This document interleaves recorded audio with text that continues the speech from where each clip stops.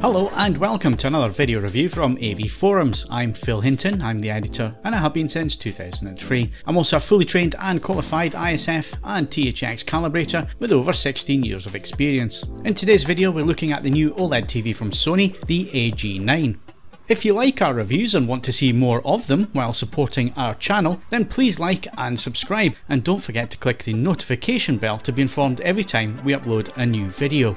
The Sony AG9 review sample is a retail unit supplied by Crampton and Moore. They have kindly loaned us a brand new sealed TV from their retail stock so we can bring you an honest and in-depth appraisal of the model. Just like manufacturer supplied units, Crampton and Moore have no input when it comes to the review and no influence on the results. They loan us the TV to support our unbiased reviews. If you want to help support us and are looking at buying a new TV, all we ask is that you consider Crampton and Moore for your purchase. Their staff are happy to assist you with whatever products you might be interested in. Call Richard on 01302 365 760 or email richard.jones@cramptonandmoore.co.uk.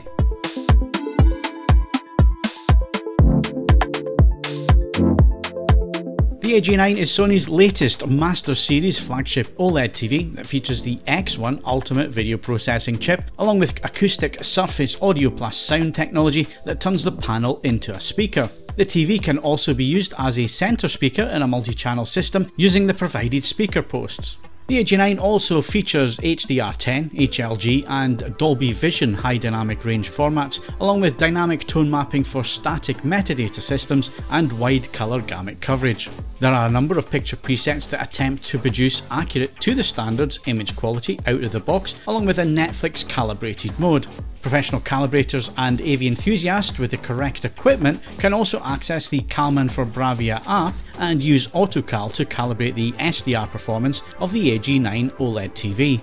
The Sony AG9 is also known as the BRAVIA A9G in North America and is available in screen sizes of 55, 65 and 77 inches. We're reviewing a retail sample of the 55-inch model that retails for £2,899 at the time of this review in August 2019.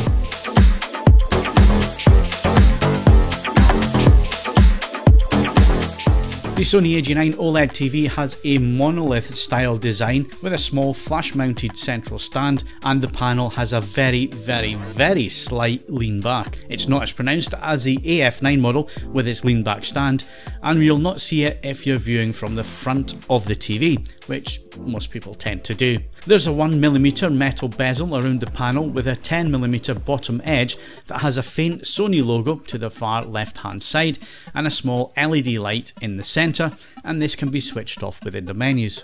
The stand is flush with the bottom of the panel and raises it 5mm from your mounting surface, which makes it impossible to set a soundbar directly in front of the TV. As we've mentioned, the speakers of the TV are the panel itself, with two stereo actuators vibrating the screen to create the higher frequencies and two woofers positioned at the rear of the set to create the lower frequencies. The effect of sound actually coming from the screen is a nice touch. The rear of the panel has a 35mm deep section that houses the speakers, woofers, electronics and connections. This is well designed with panel sections that can be added to hide cables and connectors for a 360-degree design effect. Cable management is also available to the rear of the TV stand with a cover to hide the cables. The connections are sideways and downwards facing on the left side of the panel looking from the front. We have speaker clips to the top of the sideways section and a common interface slot. Below this we have AV in and headphone out 3.5mm jacks, two USB ports and HDMI 1. In the downwards facing section we have a further USB port, three HDMI ports, optical digital audio out, Ethernet port, terrestrial TV antenna and two satellite connectors. All the HDMI slots are HDCP 2.3 compliant with 18 gigabits per second support for 60p, 4K, 444 signals and Dolby Vision, HLG and HDR10 support. There is eARC and ARC support on HDMI 3. The remote control on the AG9 is a smart new design that fits with the price point and design language of the OLED TV. This has a brushed metal face with a new button layout that is still intuitive to use, and it fits neatly in the hand with a nice textured back section. The design is clean, clear, and feels more expensive than the previous plastic affairs supplied with previous Sony flagship models.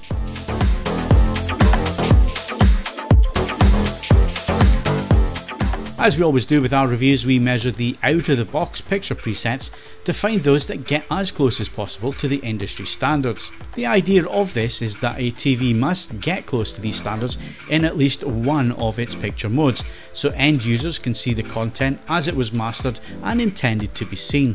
Calibration is a goal for many users, but for the vast majority this is just not an option, so actually knowing how accurate the out-of-the-box presets are is a very important part in any honest TV review. We use the custom picture preset for this, with white balance set to Expert 1 and gamma set for 2.4 dim room viewing. We also switched off all the image processing and image manipulation features. Looking at the grayscale first, we can see that the AG9 gets fairly accurate, with a slight lack of red and green energy in the brighter reaches of the scale and too much blue. Gamma tracks well, and delta E errors are good apart from a rise over the visible threshold of 3 at the 70 to 100% stimulus levels. However, with actual viewing material on screen, these errors are extremely minor and very difficult to actually see. The vast majority of viewers will never see these errors, and the results are impressive out of the box. Moving to the Rec 709 HD colour gamut, the slight blue push seen in the grayscale with the white point has moved some of these saturation points slightly towards blue. The majority of these saturation points, from 75% and below, are mostly in place, with some small variance in hue in magenta and cyan. Again, our delta E errors are under 2, which is well below the visible threshold, meaning the errors here are mostly invisible to the vast majority of viewers. Again, this is impressive accuracy out of the box on a retail consumer TV. Being an X1 Ultimate Master Series model, the AG9 is equipped with 2-point and 20-point white balance controls, as well as a full CMS colour management system. There is also the option to use the Portrait Displays AutoCal system with the BRAVIA for CalMan app and the correct professional calibration equipment. We did a full manual calibration as well as an AutoCal pass to see what the differences might be.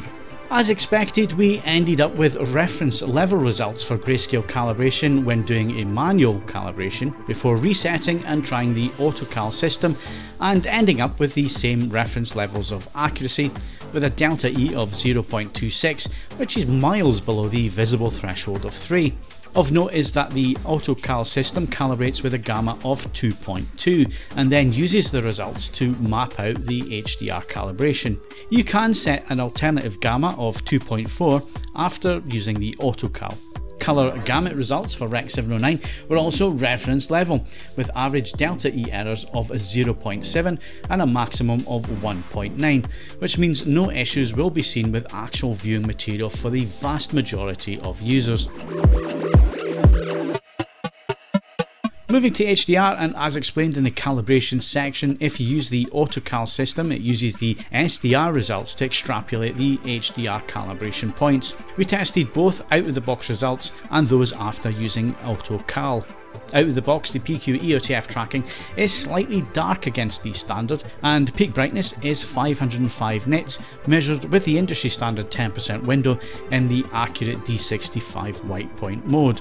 Obviously, as we keep stressing in all our reviews and discussions in the podcast, peak brightness is just one factor to consider when it comes to HDR performance, and any conclusion should be based on more than just this one measurement. The Sony AG9 tone maps the same way with all static max CLL data it receives, so it doesn't change its dynamic tone mapping for 1000, 4000 or 10,000 nits. Rather, it seems to work out its mapping based on a scene-by-scene basis, where it tries to retain as much detail in the blacks, midtones and specular highlights before clipping. Brighter objects are more likely to be clipped by this approach, which retains the average picture level, or APL, without the image getting too dark. However, it does track on the darker side of the industry standard PQ EOTF target, and images are slightly darker when compared side by side with other OLED TVs.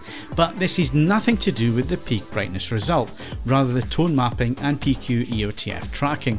The colour gamut results are also impressive, with just a slight issue with magenta tracking for saturation. The AG9 doesn't quite reach the full DCI-P3 coverage of 100% or saturation tracking, but the vast majority of the points are close at 75% and under. BT 2020 coverage is 69% XY, 74% UV, with P3 at 94% XY and 98% UV.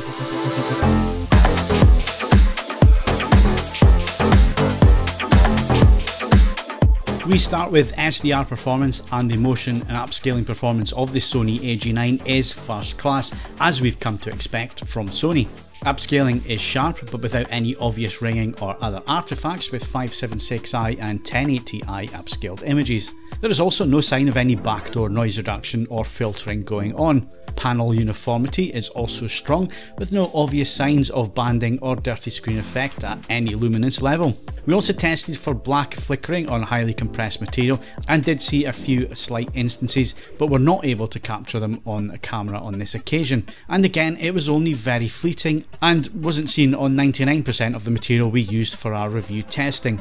Blu-ray looks superb on the Sony, with excellent motion from 24 frames per second material and upscaling that is clean and sharp.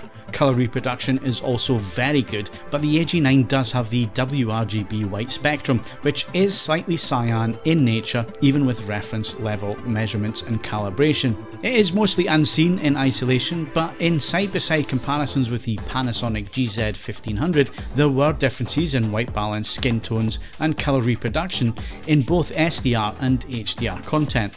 Moving to HDR, and the Sony AG9 produces a very compelling dynamic image that plays to the strengths of OLED technology, with superb black levels, excellent just above black detailing and superb specular highlights within an image that is consistent in brightness and dynamic range. Colours are strong and well saturated without looking over the top or over processed. Indeed, they look very natural, especially skin tones, which are realistic and lifelike. Added to excellent sharpness, panel uniformity and class-leading motion at 24 frames per second, film watching is definitely a strong point with the Sony AG9. We have a side-by-side video coming soon with the Panasonic GZ1500 and Sony AG9, but as part of this review, it is important to point out just how great these TVs are with a wide range of content.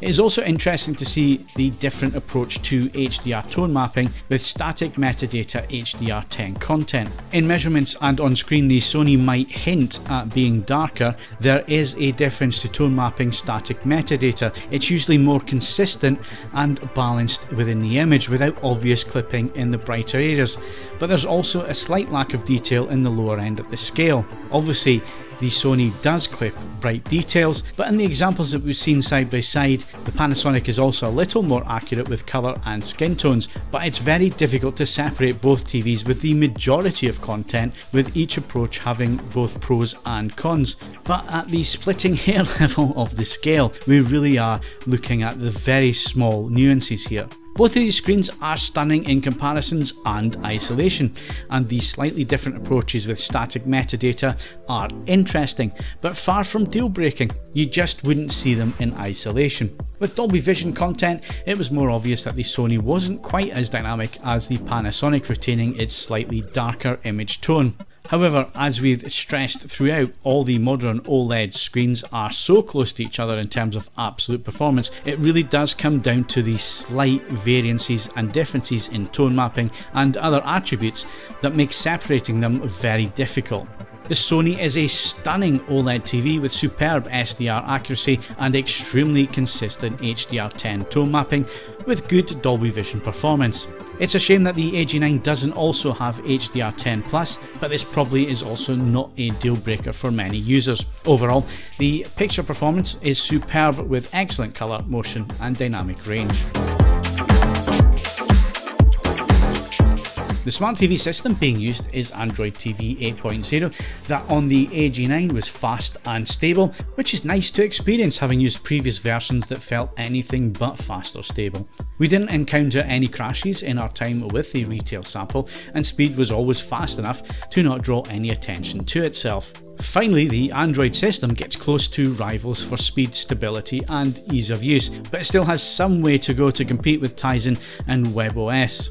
You also have voice assistant capability with Google Assistant directly from the remote control, and the AG9 also works with Alexa.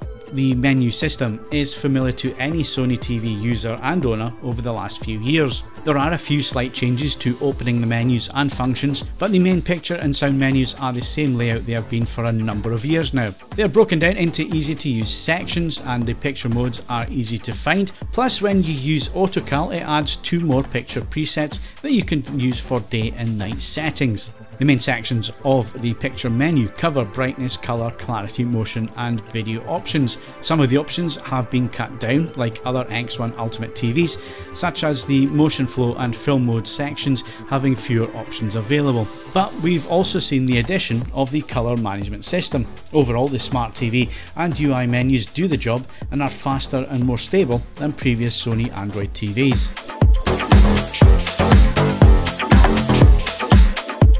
Rounding up the Sony AG9, we have very few issues with the actual performance and image quality on offer. The Master Series ethos is achieved here, with superb image accuracy and strong natural colour performance, both out of the box and when calibrated. If we cover the slight issues first, it could be argued that the AG9 doesn't really advance the picture quality and features over last year's AF9 model, though the design is perhaps easier to live with this year. The other issue some consumers might also have with the AG9 is the pricing versus performance. We compared the 55-inch AG9 with the 55-inch Panasonic GZ1500 at £2,300, which is the same TV as the GZ950 minus the soundbar, and that's available at £1,800. As we saw in the comparisons, the image quality was the same level with some slight differences in HDR tone mapping performance, with the Panasonic being stronger with colour and skin tones, as well as much better just above black detail. The Sony had the better tone mapping for purists and a more consistent APL performance. This all makes the £2,900 price point of the AG9 a little bit expensive in comparison. Plus, the 55-inch LG C9 is just as cost effective as the Panasonic models, which leaves Sony at the top end on its own. SDR images look superb with excellent upscaling and motion with no obvious artifacts or issues. Image accuracy is stunning at all times with SDR film content, with excellent 24 frames per second motion and a presentation that looks incredibly cinematic. HDR figures might at first look disappointing, but the proof is definitely in the pudding, with the Sony applying superb HDR10 dynamic tone mapping that retains image fidelity and consistency when it comes to the average picture level, or APL, that produces deep blacks, good above black details and more highlights without clipping. As we saw in the comparisons, the AG9 provides a nicely balanced HDR10 and Dolby Vision image. Finally, looking at the user interface, the Android TV system is now stable and fast with a nice spread of apps, which also feature 4K HDR content. This is a big step up when compared to previous high-end Sony models. Plus, we like the new remote design, as it now fits with the design of the TV and the price point. When you get to this end of the OLED TV market, it becomes incredibly difficult to find the one model that does everything perfectly, which is a common theme we keep coming back to. There is no such thing as the perfect TV, and the Sony has plenty of strong points with excellent video processing and image quality in both SDR and HDR, which does live up to their Master Series ideology and comes highly recommended. We would, however, wait for pricing to fall from current levels.